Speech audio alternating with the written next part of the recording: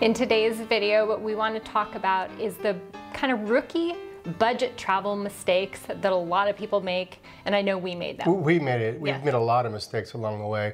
We're 2.5 years in now, and I think we've got everything figured out.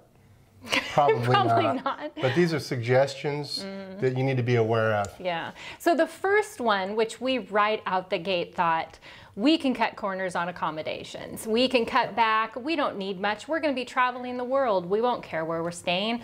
And not that we didn't look for really nice places, but we didn't, I don't know, there were certain things that we were like, oh, we don't need that. We look for nice places within our budget. Now that is important, but could we have expanded that budget a little bit even at the time?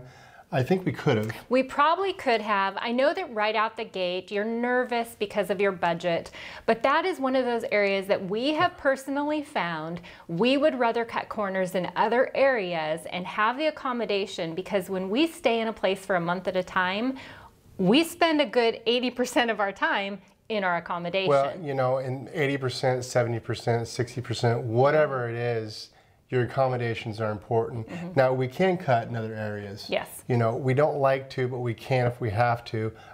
Beer would be a good place where we could cut back a little bit and get a patio, for example. There you go. Something that we feel is very important. Yeah, outdoor space definitely has gone up on our list for sure.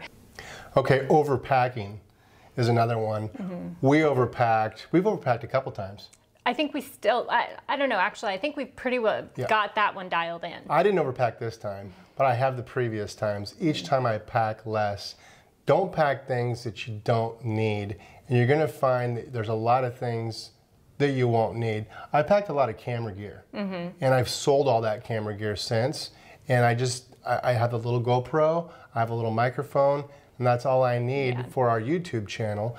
Now, there are other things that I cut also. T-shirts, shorts, sweatshirts, things like that. I've cut them all out. I still carry a sweatshirt, a pair of pants, but that's it. Yeah, one of the things that you quickly realize is that you are going to have a lot of clothing because you think, I'm going to need all this variation of clothing. Now, when you arrive somewhere, and we have heard this from so many different people, there are going to be your favorite items that you wear over and over and over again. This is the same thing. Think about when you're at home. You have your go-to comfortable clothes that you wear when you get home. That's going to be the same thing when you're traveling. So just really keep that narrowed down. The areas this is going to save you, it's going to save you on checking a bag. Now, you might run into a time that your carry-on bag, you have to check it, but let me tell you, over the years, had we been checking a bag every single time, it would have cost us hundreds and hundreds of dollars. Yeah, no, we do get that comment a lot. You know, is your carry-on bag overweight? Yes, it is. Do they weigh us every time? No, they don't. So all those times they don't, we have saved money over and over and over again. Those bags have paid for themselves 3 or 4 times over. They definitely have. Already. So don't worry about your bag being overweight. Worry about lugging things around and taking too much of what you don't need. Underestimating your expenses. Now, this is an area that is very easy to do. You want to make sure that you have your costs very much in line and what they are actually going to cost you when you arrive somewhere. You want to just do that research beforehand. Yeah, it can ruin a vacation. It really can. You get somewhere, you've got it all planned out. You think it's going to cost X amount of dollars.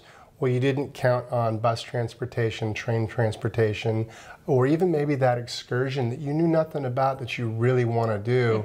And it costs you another $40, $50, $60 to do that.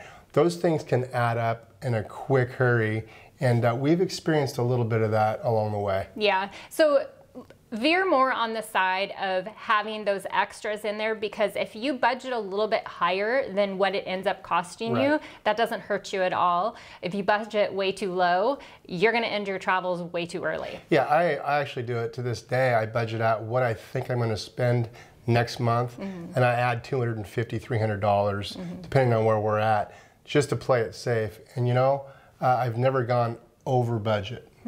So make sure you're doing your research before you get there, wherever it may be that you're going. Is there plenty to do? Is there a lot of activity? Are there free things to do? Are there excursions that you might want to go on?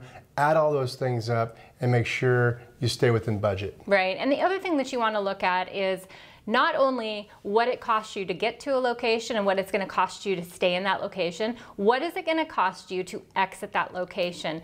Now, we've had a lot of questions from people asking us how we plan our travels. Now, we don't just plan our next destination of where we're going. That would be still not very easy. It takes a lot of time, but it would be a lot easier. We have to plan an exit plan as well, because what if you get yourself, say, to the island of Crete, because that is an upcoming plan for us, but exiting off of Crete to fly maybe to the next area we need to get to is very expensive. Right. I have great ideas, and I throw them at Carrie all the time, and then she starts plugging and playing, and she says, no, Brian, that's actually a bad idea. I'm the killer of great ideas, apparently. Yeah, she kills all my great ideas because it's going to cost an arm and a leg to get from that place that I suggested to the place that we need to go to. So we do have to maybe do a little bit of our own research to get to that place within our budget. Right. So just make sure and do all that research so that you know going in there's not going to be any surprises. Now, there is one question that we get all the time, and that's, what do we use for bank cards? Make sure you have an ATM card that does not charge you ATM fees. There are plenty out there to be had. ATM fees can really add up. Some of them are upwards towards $8 each time you use it. Some you don't pay any at all. But if you have that ATM card that does not charge you ATM fees worldwide, then you don't have to worry about it. Right, and we both have two different ATM cards that have that, and it's really nice. One of mine, it does have a limit of how many you can do per month. I never reach that because we're very cautious of how much we take out each month. But it is always really nice. That's the other suggestion we'd probably make, and we've made in the past. Carry 2 ATM cards, especially if you're leaving for an extended period of time. There has been a situation where Brian had his card eaten by the machine. Fortunately, we got it back. User error. But we did get it back. But in those situations, you would really be in a tough situation having to figure out how to get money otherwise. Now, the other area that you want to be very careful of and make sure that you have a credit card that has no foreign transaction fees on it. That is a mistake that I've heard a lot of people make. They get to another country and all of a sudden they're being hit with these foreign transaction fees, and I don't know what the percentage is. I think it's like 3% or something. Well, that can really add up because we use our credit card for most everything. You want it for the points, you know, just your regular stuff, and we try not to carry a ton of cash with us. There's nothing like paying for a vacation when you get back home, when you have all these credit card fees that stacked up on you. That's not fun at all. So make sure you do your due diligence on which credit card you're using. Right, and there's plenty of out there to choose from.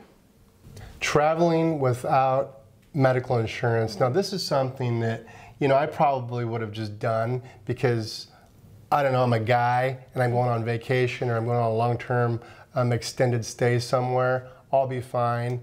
But Carrie over here convinced me, no, you need to have insurance. She was right. I've got Cigna Global World Insurance, which if you've watched this channel, you already know.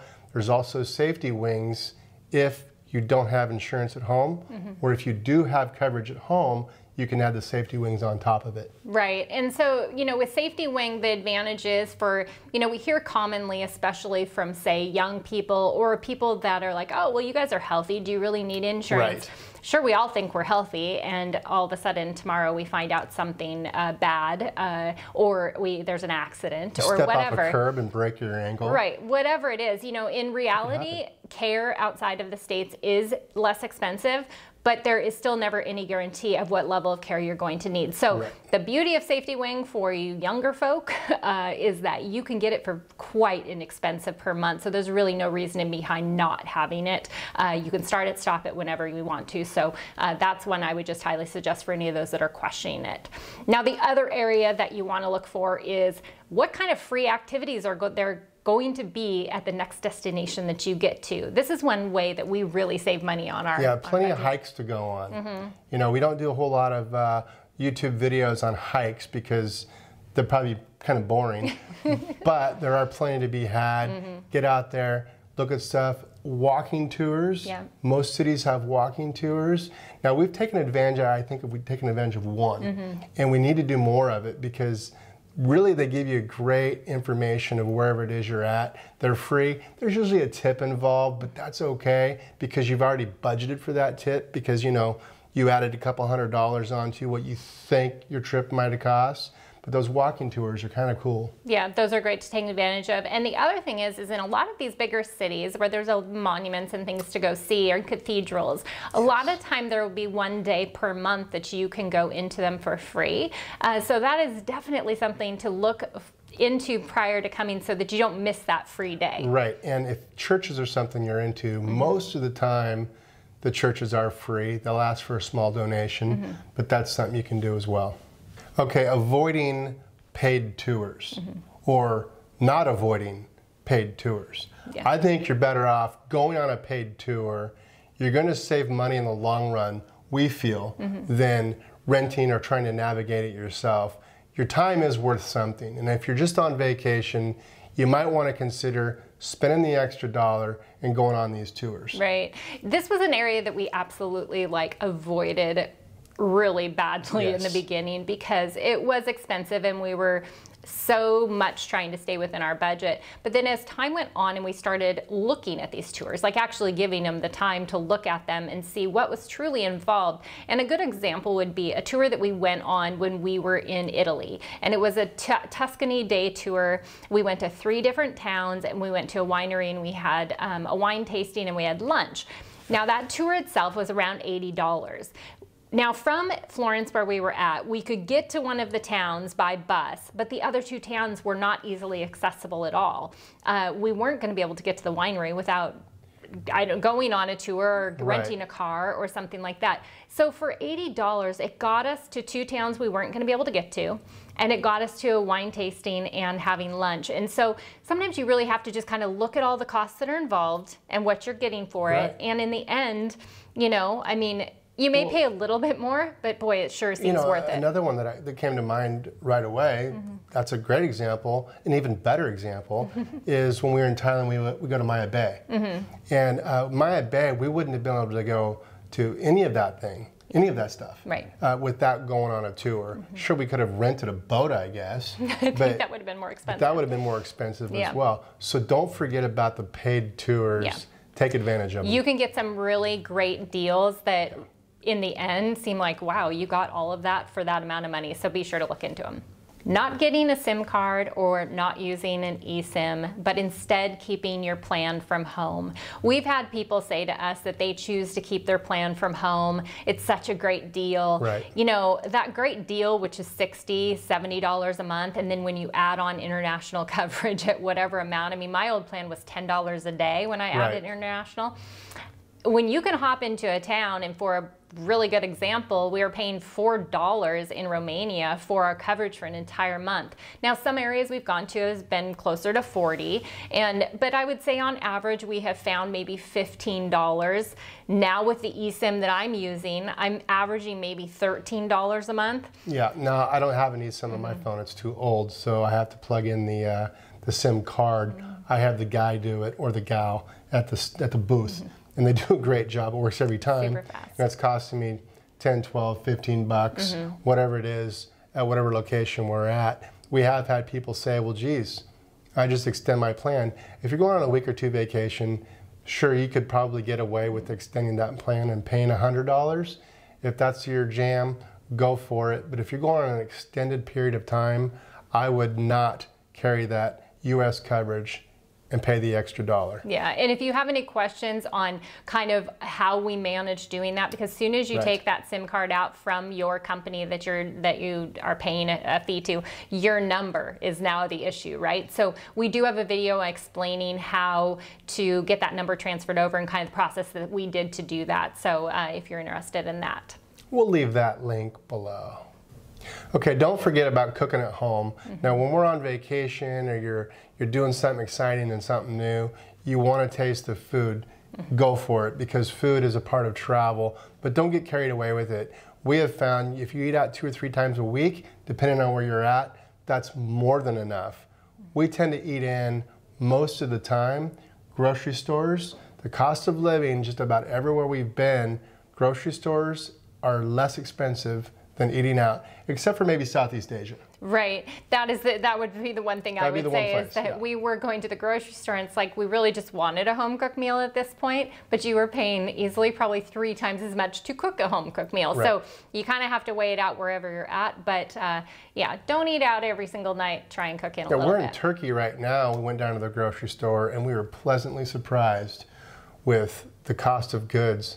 The cost of goods at the market that we just went to yesterday. So inexpensive. Very inexpensive. So we've been cooking at home quite a bit, and you can find just about everything you need anywhere you go that you're used to eat at home. Well, and that's a good point, is veer away from also just the grocery stores and find those farmer markets, because you really can save some money there, not only saving money, but you're getting much better produce. So now another area where people cut those corners is, or don't cut corners, is grabbing a taxi or an Uber instead of maybe checking out public transportation. Now, public transportation in general is going to be cheaper. There are a lot of times that we have chosen, even as budget travelers, to not use that public transportation.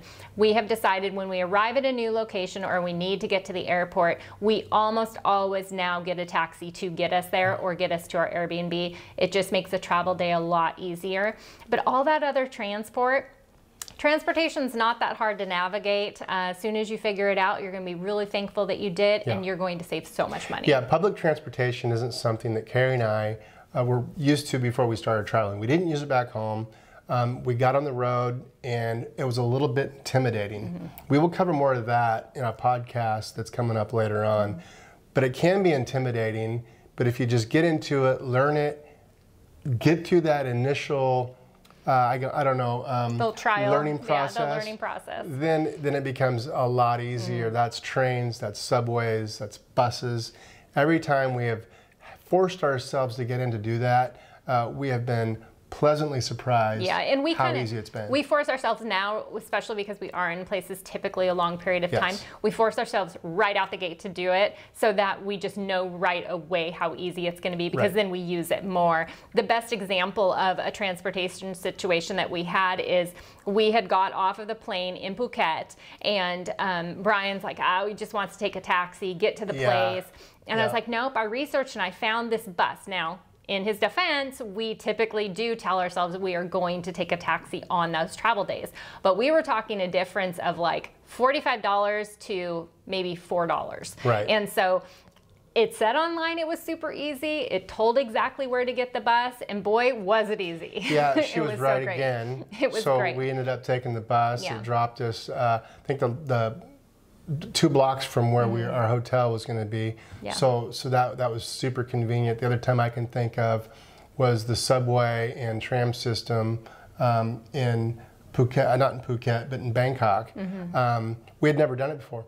So we get there, we look at the screen, we push the buttons, we figure it out. Turned out to be super easy. They had one of the best transportation systems. And we were a little bit intimidated going in, but we learned it's not intimidating at all. It's actually quite easy and doable. So for the next week that we were in Bangkok, we used it all the time. We're all over the place. Yeah, it was great. Not taking a filtered water bottle with you on your travels. Now, when we first started traveling, there were plenty of places we went to we could just drink the tap water. Probably still not the best thing to be doing because some of these places, it's like really old pipes. But it wasn't until we got to Southeast Asia and we really experienced, first off, how much water we were buying because it was so freaking hot. It was hot and muggy. Yeah. So we were drinking so much water, and then we had the whole experience of seeing just the amount of plastic that not only was just a horrible amount of plastic that's being thrown away, but we were contributing to that on a daily basis. There was one day we went down to the beach, there was more water bottles on the beach than you can shake a stick at. If you've ever shaken a stick, you can shake your stick at a lot of stuff, a lot of water bottles. And I was like, I'm never using a water bottle again. Yeah. So we did make a purchase. We did make a purchase, did a lot of research, and we found one that we knew was we could just take tap water right out of the faucet and it was ready to drink. And then also if we were in a situation, say, maybe Mexico, where you feel like you need to also have the filter in that bottle, we would be able to use that as well. We will have the link down below for the one we picked and that we really like. Sometimes it's nice to get something that somebody's already tried out, but otherwise we would just suggest save yourself some money, save plastic, and get some kind of water bottle that you can take with you. Now, it's going to cost you money up front. We're going to track how much or how long it's going to take us to pay for that bottle, because we're used to buying water. We know how much it costs in Greece because we've been there. We've looked to see how much it costs in Turkey. We know how much we drink. So we're kind of adding it up as we go, and we'll figure out. We think it's going to be about the 4-month time that we are out this time to pay for our bottles. And so, you know, and then however long after that you're using them for, which is going to be a long time. It's kind of like carry-on luggage. Yeah. If you have carry-on luggage and you get on that plane with that carry-on luggage time and time and time again, and you're not paying to ship it home, well, you're saving money in the long run. The final mistake you really don't want to make is not keeping track of your expenses. And when I say keep track of your expenses, it's not like occasionally write down what you spent. I keep track of every single penny we spend. That goes from the quick little grocery stop or going to get a cup of coffee. It doesn't matter how small those purchases are, they are entered in our expenses, and those come down to all those cost of living videos that you see. Those are our cost of living down to the penny. By keeping track of all of those costs, you know exactly what your travels are costing you to do and where you need to make adjustments. Now, I've been there. You've been there. You know you have been. You look in your wallet or your purse and you think to yourself, where'd all my money go? Well, you weren't keeping track of it is where it all went, and you overspent. Don't let that happen to you ever again. It's happened to me many times. You go out with the boys, and all of a sudden you've spent $100 on drinks and food. You can't afford to do that, so don't do it. Keep track of what you're spending. You can ruin a vacation. Yeah, and people have asked us how we keep track of everything or how I keep track of everything. I actually use an app. It's called Travel Spend. There are plenty of different apps out there that you can use. The version I use now is free. I used to do their paid one. They kind of went up in price, and I really didn't want to spend that much money on it, so I use the paid version or the free version. And then what I do is at the end of each month that we have spent in a location, I just transfer all that information over, all the final costs, over into a spreadsheet, and then I have that information for our year-end budget as well. So just highly recommend doing that, because you may see areas like, oh my goodness, we're spending so much money in this area, we need to cut back there. Or you may at the end of the month be like, wow, we're doing really great, we could go on that extra excursion. Let's go buy something. Yeah, absolutely. Yeah. Okay, well, we hope that this helped you in your planning of your travels and areas that you might be able to save some money, but also those areas where you don't want to cut corners, because it's really not worth it. Don't cut corners on your accommodations, and make sure you go on those excursions. They're usually worth it. All right, we'll catch you next time. Cheers.